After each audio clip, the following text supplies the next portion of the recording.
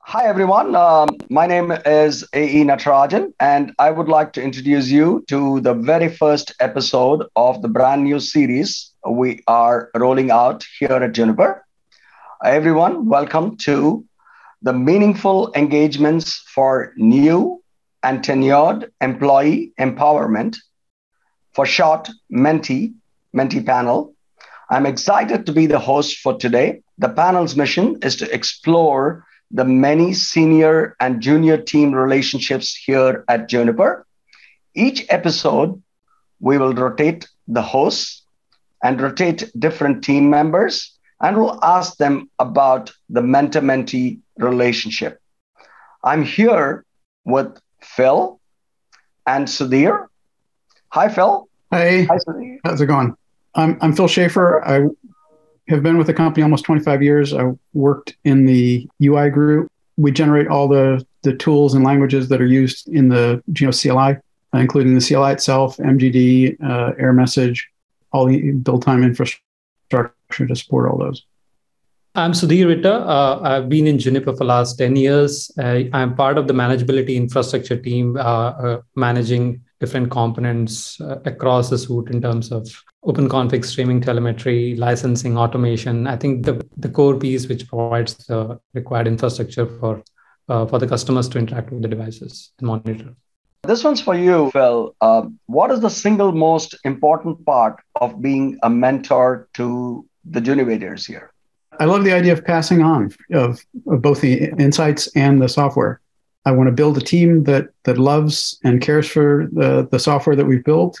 And I also want that team to have the skills and the techniques and the disciplines that are required for development and maintenance of large software projects. So this one is for you. What is the single most important thing about having relationship with the more senior Junivators? I think it's about building trust in this relationship so that at different points, you can reach out to your mentor in terms of any technical problems or any other roadblocks, and be open as to seek the feedback where you need to do the right things. And if you have a well-trusted relationship, the mentees are not afraid to go back in terms of talking about failures. At the same time, mentors can guide on the right ways to because they have seen that journey, they have gone through the experiences, and from that perspective, they can bring in their insights and tell both from a technical front as well as the industry front, which they have gone through, and guide accordingly. So it's really important to have this very good relationship and based on the trust factor. This question is for the both of you. What kind of impact you want to leave on the company and your team? Okay, this is a tough one because there are many things which being with the company for a long time, I have seen how the things which we build are used by the customers in their deployments, and how it's like how it's contributing overall from Juniper Networks, right? So the biggest thing is take up the problems which are challenging, because there's always a scope of opportunity to innovate, and you can make a meaningful difference. How about you, Phil? I'm proud of the impact our team has had on network management, the industry, in that we provide a precision and robustness that allows network management applications to control devices in the network. Phil, to you, what advice can you give Junivators to help them, those who are early in their careers? I think keeping the craftsman, journeyman mentality, where you're always trying to learn, you're always trying to do better, you're always trying to improve. There's always room to do. There's always room to learn. There's always room to reach higher. Setting a high standard for yourself and working toward it. I think has been invaluable for me. Which leaders or visionaries inspire you in your life, whether it's here in life or at work at Juniper, and what traits? Epiphany Ajanamana, who works for a charity named Zoe Empowers. She was a school teacher in Rwanda before the genocide and went to work for aid organizations and found issues with the way relief organizations work. And she came up with a better way using education and empowerment and using our concepts since 2007. 150,000 orphans in Rwanda have graduated from our program and gone on to have fulfillment and meaning in life. She was just so creative at looking at the problem, seeing the issues with what was being done, coming up with this completely strange way of approaching the problem and changing the world. Yeah, sometimes we are driven by our own ways of doing things, and this is a different way. So, Sudhir, back to you. What skills have you really has Phil helped build, and you've learned from him? And soft skills, technical skills, leadership skills, any kind of things. Why don't you talk about it?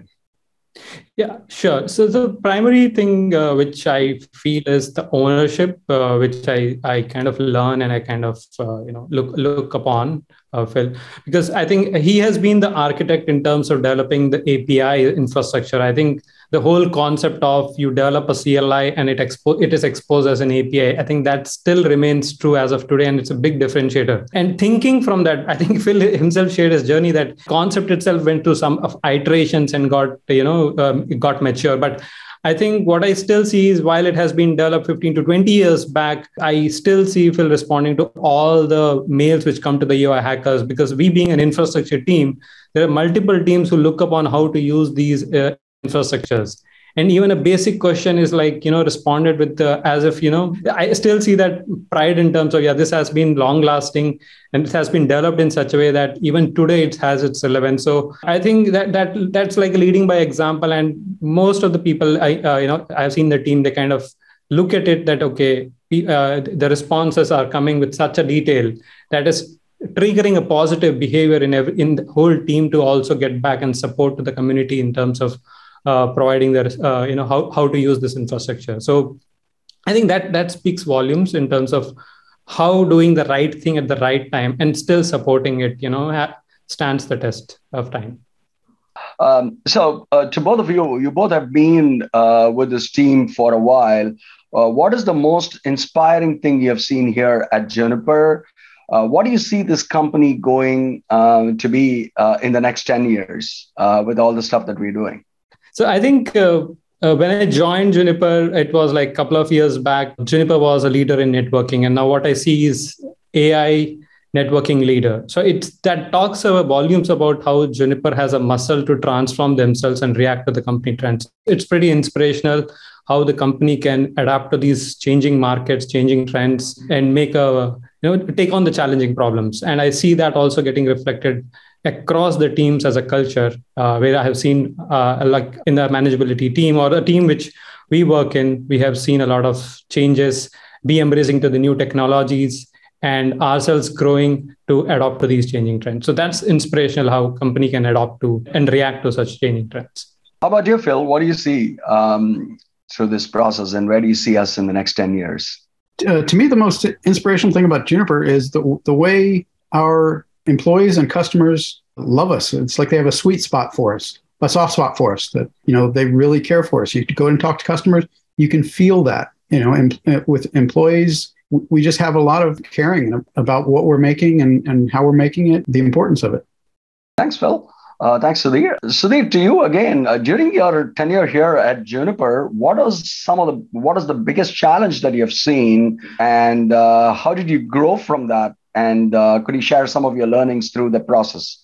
I think being in the networking industry, I think we play a very pivotal role for our customers, and we always need to think from what we can do to simplify the customers' problems. And when these problems come, the biggest challenge is how do we kind of solve them on a timely manner? And that's when I have seen that some of the largest problems, when they come, we kind of work cross-functional with multiple teams and represent as one Juniper team, like forgetting all the silos of different features or anything like that. So I think that is something which I have seen and I've grown, that think customer first and represent yourself as one team.